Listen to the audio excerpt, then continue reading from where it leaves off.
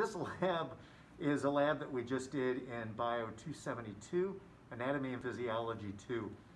What we did was essentially this. We simulated an infection, say with, for example, COVID. Our students went through and exchanged fluids. A sneeze, a cough, a close speak was all simulated. And then we ran some biotech, ELISA, enzyme-linked immunosorbent assay, to determine had they been infected, had they been in contact with patient 0, you had been exposed. Right. So I got news, you're positive. Then we did the epidemiology, we did the contact tracing to find out who it was.